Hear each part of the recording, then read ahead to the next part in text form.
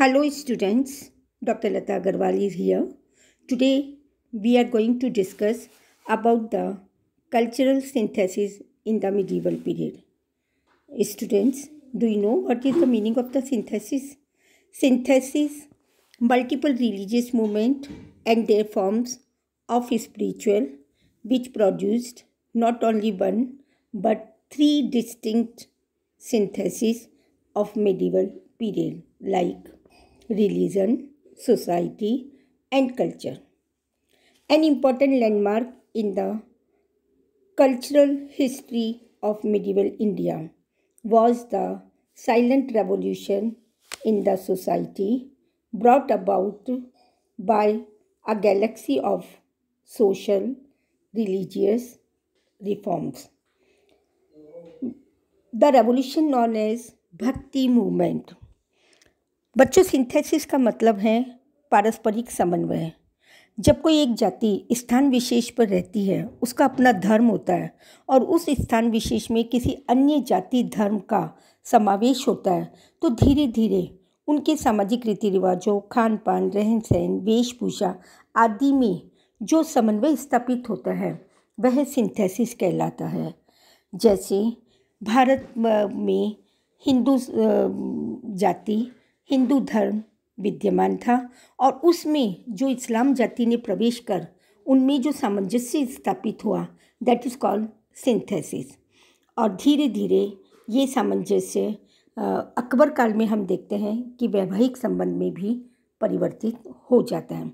लेकिन सल्तनत काल में इस सांस्कृतिक समन्वय को स्थापित करने वाला एक ऐसा क्या चमत्कार था, ऐसी कौन सी परिस्थितियाँ थी जिसके कारण ये समन्वय हुआ? वह था सूफी धर्म। सूफी धर्म का समाज पर इतना गहरा प्रभाव पड़ा कि उसने स्वयं ने भी जो उदारता, सहिष्णुता की भावना प्राप्त की थी वो हिंदुओं के वेदांत का परिवर्धित रूप था। मुसलमानों में धार्मिक भेदभाव, छुआछूत का त्याग और समानता एवं भ्रातृता की भावना का विकास होने लगा। सूफी संप्रदाय ने अपनी शुद्धता, बाह्य आचरण की पवित्रता, ईश्वर के प्रति अपार श्रद्धा, पारस्परिक सहानुभूति, विश्व बंधुत्व की भावना और विश्व प्रेम की भावना के आधार पर यहाँ के हिंदू धर्म को प्रभावित करना प्रारंभ कर दिया। सूफियों में अनेक ऐसे प्रचारक और व्यवहार कुशल व्यक्ति थे जिन्होंने भारत में काफ़ी लोकप्रियता प्राप्त करना प्रारंभ कर दिया। हम कह सकते हैं कि भारतवर्ष में इस्लाम का आगमन सांस्कृतिक दृष्टि से एक सिंबल ऑफ रेवोल्यूशन, क्रांति का सूचक था। सांस्कृतिक दृष्टि से भारतीय संस्कृति में इस प्रकार आत्मसात कर लिया गया कि उनका अलग कोई अस्तित्व शेष नहीं रह गया था। सर्वप्रथम धार्मिक समन्वय प्रारंभ हुआ था। हिंदू मुस्लिम संस्कृति के समन्वय का प्रारंभ धार्मिक क्षेत्र से हुआ, जिसमें हिंदू मुस्लिम समन्वय की कल्पना को साकार और यथार्थ रूप प्राप्त हो सका। धार्मिक समन्वय की दृष्टि से भक्ति आंदोलन के प्रणेता रामदेव, नामदेव, कबीर, नानक, दादू, चैतन्य, रामानुज, रैदास, मोइनुद्दीन चिश्ती और निजामुद्दीन औलिया इत्यादि के नाम प्रसिद्ध होने लगे। इस्लाम मूर्ति पूजा का प्रारंभिक कट्टर विरोधी था। मुसलमान इसे बुत परस्ती कहते थे और मूर्तियों को तोड़ना अपना धार्मिक कार्य समझने लगे थे। इस्लाम एकेश्वरवादी था। हिंदू धर्म और इस्लाम के धार्मिक संपर्क के परिणाम बहुत ही महत्वपूर्ण हुए।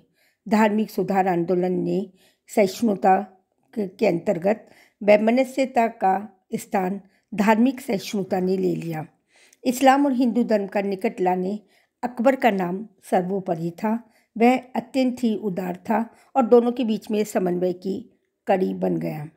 अकबर के धार्मिक विचार प्रगतिशील थे और उन्होंने धीरे धीरे दीन-ए इलाही धर्म या अन्य धर्मों को सामंजस्य स्थापित करने के लिए हर कदम, हर प्रकार की उसने उदारता की नीति को समन्वित करने में सफलता प्राप्त करी।